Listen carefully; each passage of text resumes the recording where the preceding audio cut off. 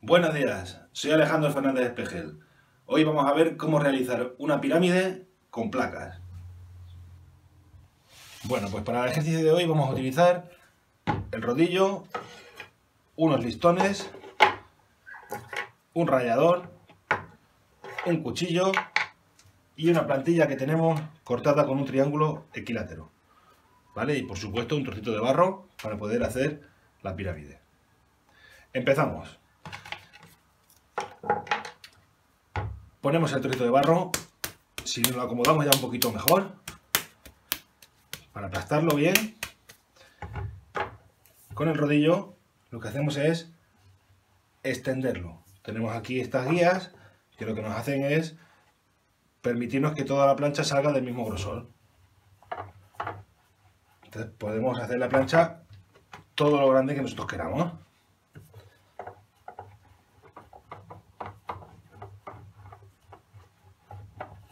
Una vez que ya tenemos la plancha más fina, podemos retirar las guías y dejarla todavía un poquito más fina si queremos para igualarla. Vale, ya tenemos la plancha hecha, donde vamos a sacar las diferentes piezas para hacer la pirámide. Entonces cogemos ahora la plantilla y tenemos que sacar 1, 2, 3 y 4 piezas para poder hacer la pirámide. Vamos a ir sacando de aquí la primera, marcamos, de aquí saldría una, de aquí saldría otra,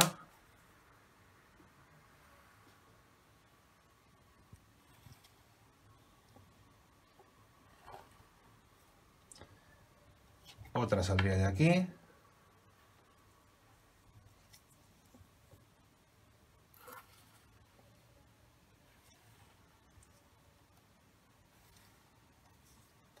y otra nos sale de aquí.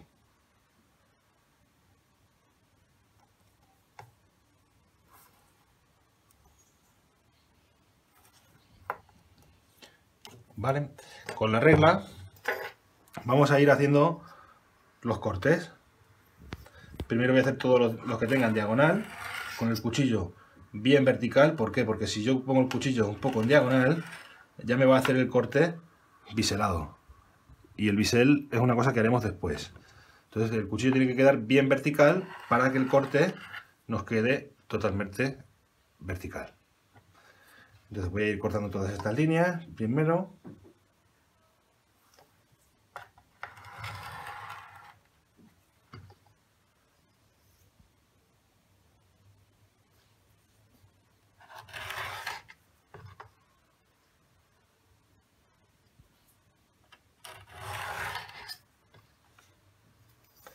Y ahora vamos a ir con las otras.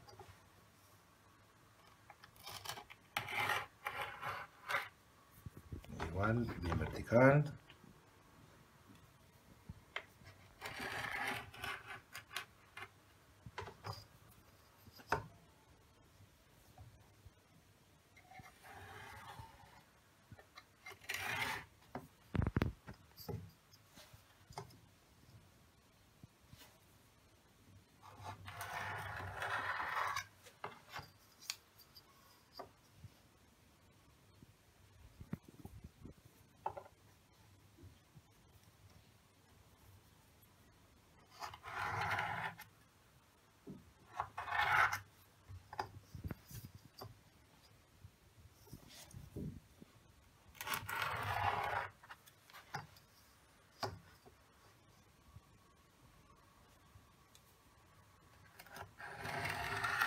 Bueno, pues ya tenemos las 4 piezas hechas. Retiramos el barro sobrante.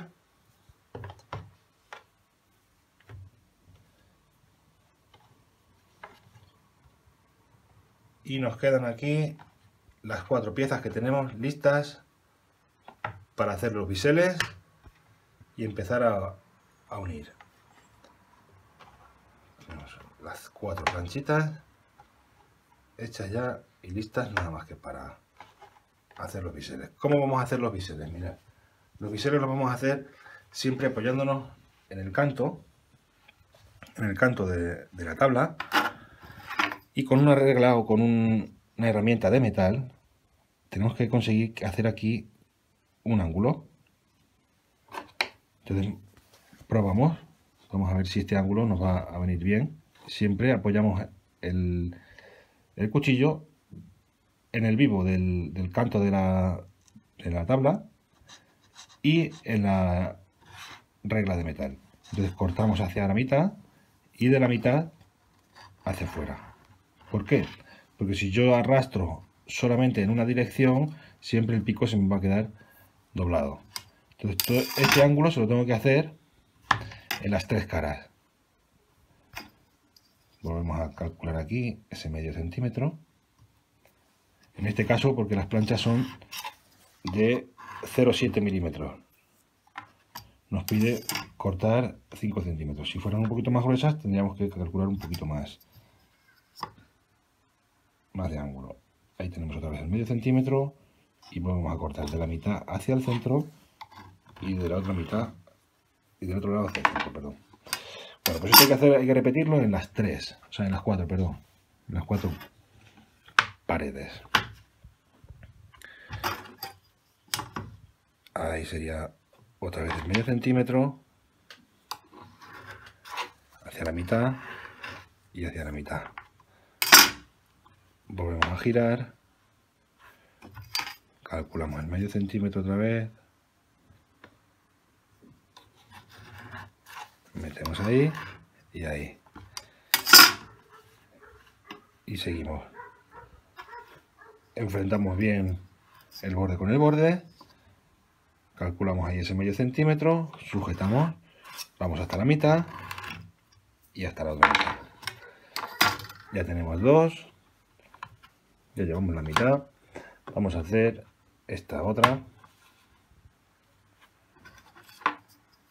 Cogemos, calculamos el medio centímetro también, hasta la mitad y hasta la otra mitad. Giramos un poquito, cogemos la mitad y hasta la mitad.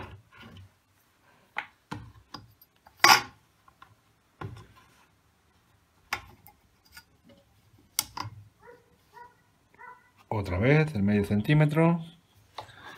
Esto es todo muy repetitivo. Estas cuatro piezas, ahora ya viene otro tipo de trabajo.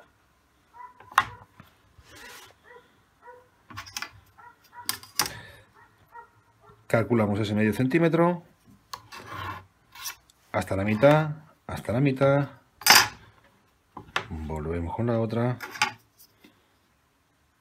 Otra vez cogemos ese medio centímetro, nos vamos hasta la mitad y hasta la otra mitad.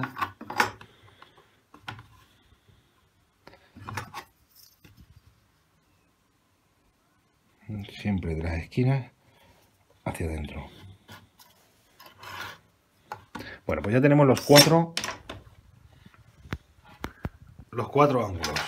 Esto lo retiramos y vamos a empezar a unir. ¿Cómo vamos a empezar a unir estas piezas? Bueno, pues estas piezas tenemos que rayar. Tenemos que rayar todos los ángulos. Digamos que esta va a ser la base.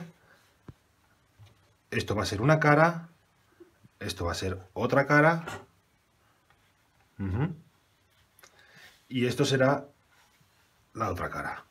Entonces vamos a empezar primero por rayar todas las piezas. Primero rayamos siempre en dos sentidos. Es muy importante que esté rayado para abrir el poro del barro y que entre bien la barbotina ahora cuando vayamos a ponerlo.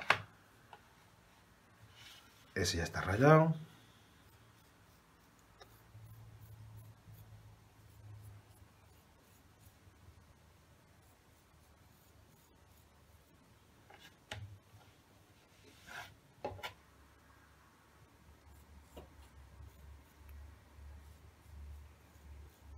Rayamos otro poquito.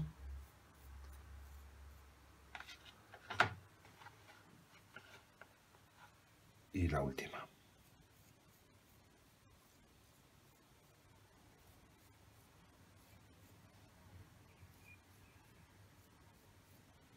Bien, bueno, pues ahora vamos a untar con barbotina una de las caras que tenemos que ensamblar con otra. Ponemos ahí un poquito de barbotina y ponemos aquí otro poquito de barbotina. Entonces lo que hacemos es hacer una pequeña fricción, ¿veis? Esa fricción lo que está haciendo es pegar una parte con la otra y ya retiramos el resto de barbotina que sobre. ¿Vale? Ahí ajustamos bien. Venga. Y aquí hay que ponerle un trocito de churro para reforzar. Entonces se lo vamos a poner haciendo con un poquito de barro, nada, con muy poquito, haciendo un churrito aquí finito, con la palma de la mano, siempre el churrito con la palma de la mano. Y lo que hacemos es sellar aquí. Esto queda ya como si fuera una soldadura. Llegamos ahí, cortamos ahí. Y esto, fijaros, hay que dejarlo bien sellado. Cuanto más cerrado está, mejor se secará y evitamos que se agriete. ¿Vale? Bueno, pues ahí lo tenemos, esa primera parte. Voy a coger un azulejo.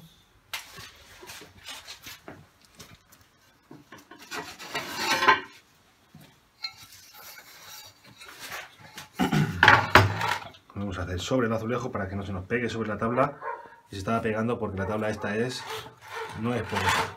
Entonces siempre es mejor hacerlo sobre una superficie que sea porosa. Venga, pues vamos a ponerle la siguiente parte, que sería esta parte de aquí. Y hacemos lo mismo. Le ponemos un poquito de barbotina en un lado, otro poquito de barbotina en el otro lado. Dejamos descansar la pieza.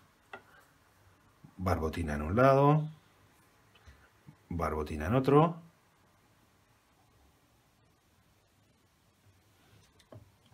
Y ahora ya pegamos esta pieza. Tenemos que pegar la parte de la base y la parte en la otra pared. Vamos sellando aquí despacito, sellando hacia afuera, hacia abajo, y ya lo dejamos ahí listo. Bien pegado. Bueno, ahora lo reforzamos un poquito, como os digo, con un churrito. Hay que poner un churrito ahí y otro churrito en la parte de dentro. Bueno, tenemos aquí un trocito que nos sirve para la parte de abajo. Entonces vamos pegando por dentro, vamos pegando en las dos paredes para que esto nos ayude a tener más fuerza. Lo dejamos ya bien liso. Y otro churrito nos hace falta para poder ponérselo en la parte de arriba.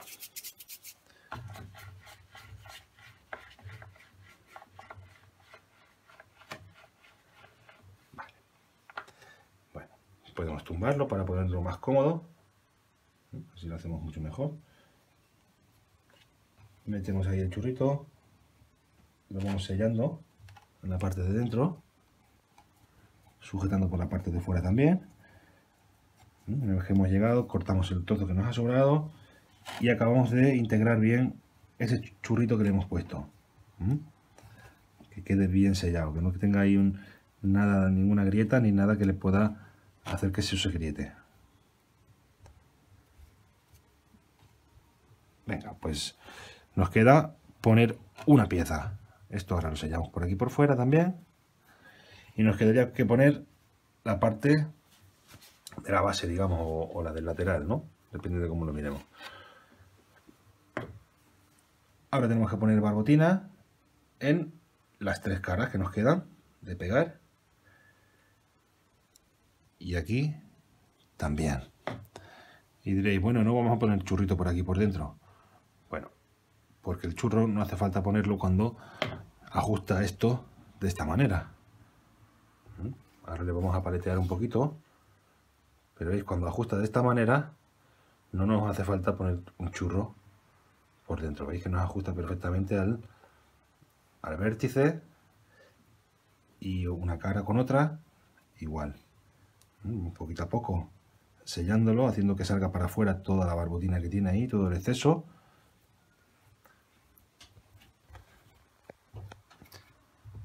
Y volvemos a sellar aquí por fuera, que nos queden las caras bien limpitas.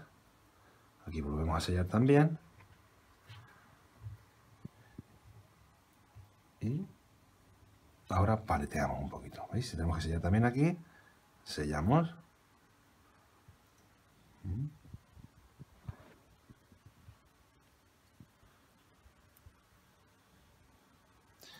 Y ahora ya podemos paletear un poquito con esta herramienta. Mira, para ajustar un poquito las caras y sobre todo darle un poquito de fuerza también. Mirad cómo ajustan las caras.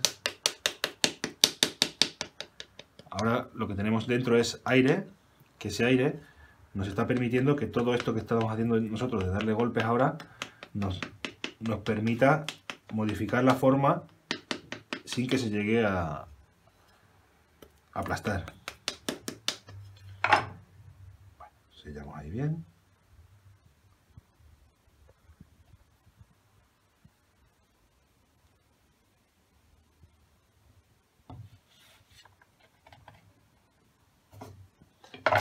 Y ahora ya para ajustar estas caras bien, es simplemente ya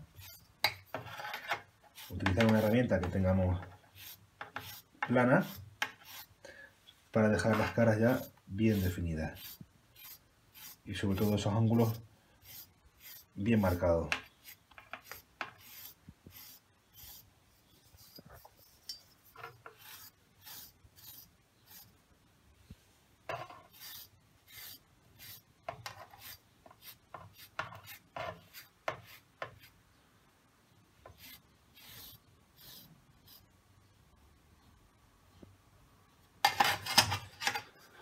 Vale, pues este sería el ejercicio de hoy que hemos hecho con las placas, una pirámide. Esto obviamente en otra dureza podríamos pasarle la esponja y dejarlo mucho mejor acabado. En dureza de cuero podríamos dejarle bien acabado. Es muy importante que una pieza que está cerrada siempre tiene que tener un agujero por el cual salir todo el agua química y bueno, pues los gases en el horno tienen que salir por algún agujerito, si no la pieza explota. Y nada, pues ese es el ejercicio de hoy.